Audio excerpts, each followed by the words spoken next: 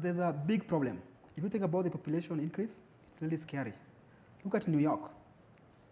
There's no affordable housing. It's a big, big problem. But thinking about this issue is that we now in this room, we are the leaders, we are the big ideas. But one problem we are facing is that we don't want to listen. There's a box. You feel like you're so much qualified. Let's go back to the grassroots level. Let's go back to the community. Let's not make the things that might not work for them. Let's start talking. Because the problem we are facing in this world is that there's two different worlds. The world of ideas that are not put into action. It's happening in Kenya, where the UN Habitat build houses, the government, nobody lives in. They didn't consult us. There's a culture going on in the communities. So my advice is that let's all leave our box and talk to the people.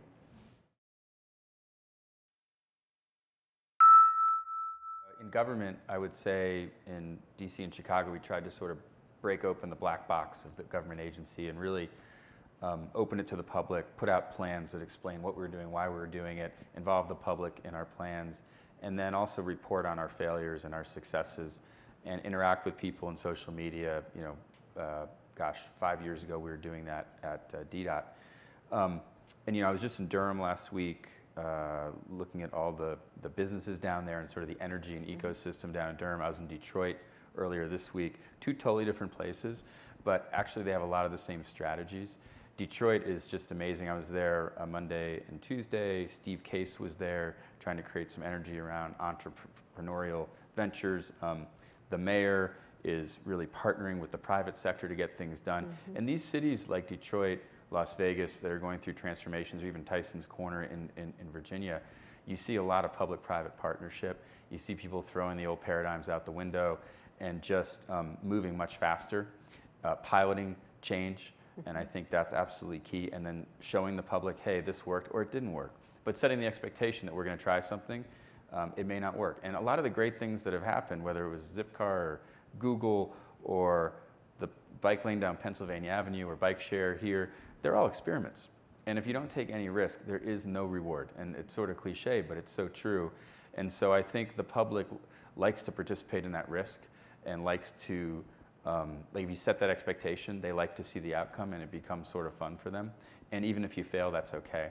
And I think that's something that governments are learning. Like 5 years ago or 10 years ago when I talk about, bike lanes and walking and sharing vehicles, people would say, oh, that's some little niche thing, for like hipsters, young people moving into the city.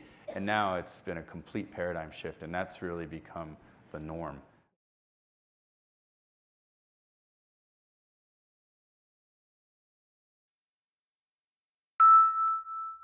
I think we have some incredible opportunities right now with technology. There's some people that are nervous about the autonomous technology, autonomous cars coming. I think it's a wonderful thing. I think that, I talked about the 1.25 million people that died last year, many of them in third world countries. I think we can actually get rid of that almost altogether.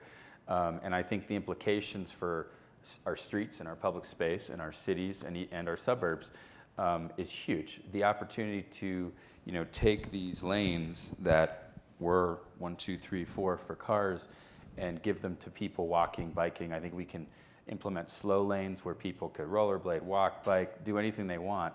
There are new types of vehicles springing up that are bikes and cars. So I think it's the most exciting time since about 100 years ago in transportation, public space, innovation. I think we'll all be safer and our health will be better as a result.